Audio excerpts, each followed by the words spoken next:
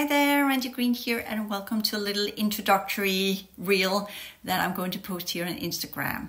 Today I have generated a new webpage on my website, the HAL Academy, as well as laid the foundation for a new podcast series on YouTube, the Future Humanities YouTube channel.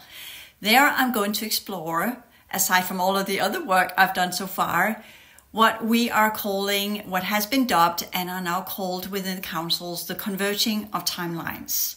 This has been going on for a while. A lot of attempts have been tried to avoid this merging of timelines, the braiding of timelines, where all of the different artificial timelines, the engineered timelines and the original timelines will blend and merge into three major timelines.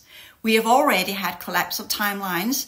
We had that between 2001 and 2017.